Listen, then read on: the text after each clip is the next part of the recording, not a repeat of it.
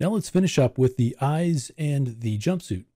So the eyes, we've already got assigned the outer and the pupil. And so what we need to do is just assign a material to the inner part of the eye because we've got those UVs. And so I'll just duplicate one of these materials. And I'm just going to call this eye inner temp. And I'll just change the color slightly. And then let's assign that to the inner part of both of these eyes. All right. I'm going to grab both of these eyes and drag them up into the final geo. Get rid of these groups. And the jumpsuit, remember we used polygroup it to kind of get rid of the inside of it.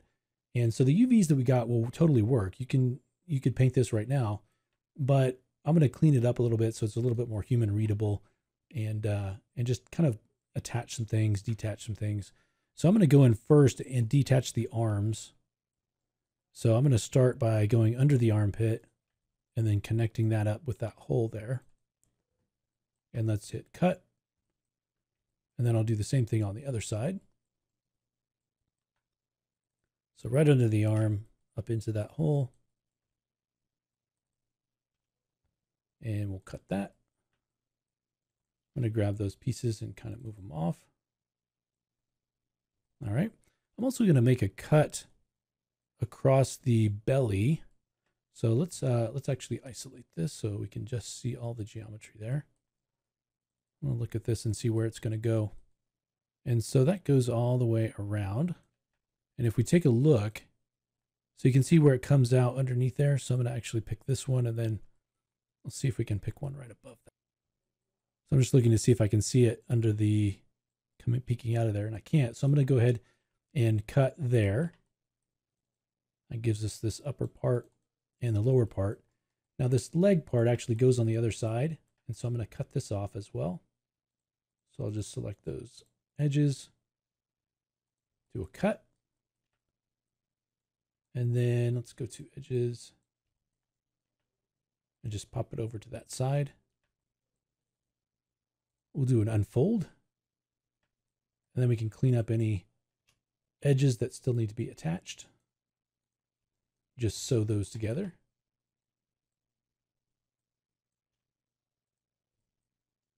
Like so. Another unfold. Now the arms themselves, I'm going to move. Right now you can see there's a seam that kind of comes down here. Substance Painter can handle that, but I'm going to actually move the seam to the inside of the arm. So by clicking there, you can see that's the inside of the arm. We'll cut that, and then we'll come over and attach the other side. So we'll pop it right over. Again, unfold, kind of reshuffle and see what we're working with, and then we can kind of clean everything up here. So any of these things that still need to be sewed, kind of all the way down to here. And again, I'll optimize after I do a few of those just to kind of clean it up. And your UVs don't have to be the same at all. The beauty of creating our textures with Painter is that we don't have to match between you and I. We don't have to match our UVs. They don't have to be exactly the same because Painter will take care of all of that. So I need to do the same thing on the other arm. So I'll come in here and just pick a line that's kind of in the inside of the arm. It's kind of hidden a little bit more. Do a cut. And then again, come in here and stitch those together. Unfold that.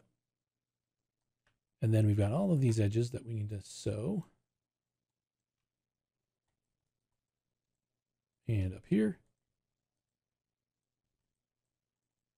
Unfold. Grab all of these. All right, so that gives us our arms. Now this part, let's go ahead. I'm going to just delete the history and kind of clean it up a little bit. And then isolate it. Okay, so now we've got this sort of chest part. This is going to be up at the top. This is the chest here. You could take this and sew that together around the back. It's temporarily, because then we can cut it down directly down the back. That actually comes out pretty clean. Let's see where these go. So those are going to go down the back. So we can grab this one, stitch that together. Let's connect up this piece. We can cut this in a minute, but go ahead and connect that. And then this with, there we go. This with this. Let's go ahead and unfold that. All right, and then we're just cleaning things up here. Sew that together, sew that together. Sew those together.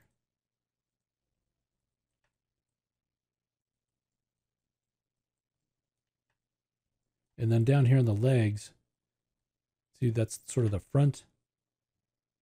You can decide how you want to connect those, but I do want to look at this weird seam right here. So instead of having that seam, I'm going to cut it down the middle. So right there. Let's deselect that everywhere else. So I don't want to cut it on any of the other pieces. And then we'll grab that and move it over here. Grab those edges and sew them together.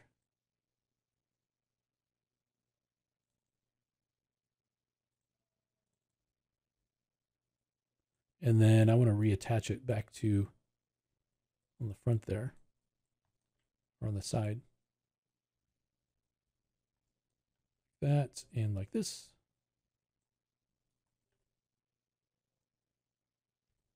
Unfold.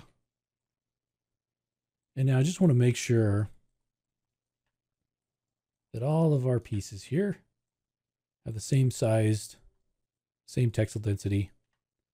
And they look pretty good right now. So now all I have to do is either lay them out manually, or you can do an initial layout. Okay. There's a couple of, anytime you see the white in there on the inside, you can sew that together. And I think that we can make these a little bit bigger. I think there's going to be room for that. So now you just have to arrange them.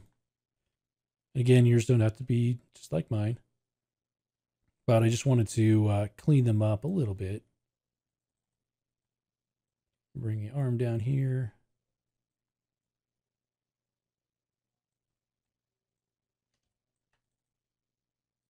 And now we want to assign this to a material. Let's go ahead and unisolate. And so I'm going to take another copy of this. Let's change the name. I'm just going to call this jump. And I'm just going to change the color a little bit. And let's actually assign that. Okay. From the beginning of this course, what we've done is we've taken our high resolution sculpted geometry in ZBrush, which we couldn't really do much with. We were able to get a decimated mesh out so that we can use that for some map baking later and retopology. And in this particular course, we used what we could, we reused what we could, and made some new geometry to create some higher resolution geometry that we could use to make a final render in Arnold. Now, before we did that, we have to be able to create textures for it. So we needed to create UVs and separate everything out for Substance Painter. Substance Painter wants to have the things that you want to paint. They need to have UVs, and they also need to have material assignments based on the separation that you want to have. So for instance, all the wood or all the body parts on one map or on multiple maps that are together. And so what we've got now is a mesh that is prepared to go out to Substance Painter. So all we have to do then is we can call this our bird creature. And then all we have to do is go in and export selection. We can export it as an FBX and it should be ready to go. So if you want to continue on creating the texture and then finally rendering it in Arnold, I'd encourage you to check out the next course where we'll actually do that. We'll take all the geometry model like this and we'll take it into Substance Painter. We'll set up all the materials and all the textures and look at some neat ways that we can create that inside of Substance Painter. And then we'll actually bring it back here to Maya to render in Arnold to create a nice final image. Now, if you're following along with the parallel track with this and creating the game geometry, that geometry is going to be really optimized, and we're going to be creating that from scratch using some retopology techniques and that decimated mesh that we talked about earlier. And then finally, we will paint that in Substance Painter. And the end result for that one is to take it into a real-time game engine like Unity to see that versus the render. So this is just one more step in our journey to create our final rendered creature. So I'm thankful that you followed along with us, and hopefully we'll see you in the next course.